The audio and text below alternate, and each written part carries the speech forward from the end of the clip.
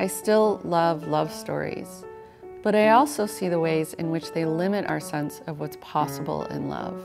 The book is a collection of essays.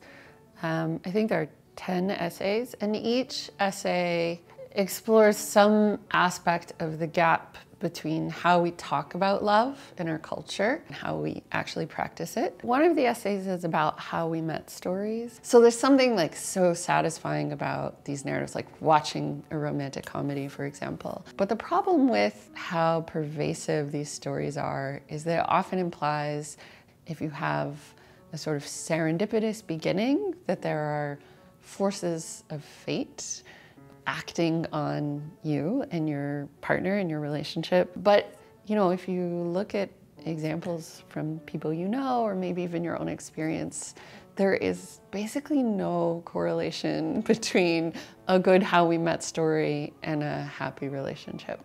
So one thing I would like readers to take away from the book is this sense of finding agency in love. So I think so many of the narratives that we consume or the ways that we talk about love in popular culture imply that it's this sort of mystical process and that it's really unknowable.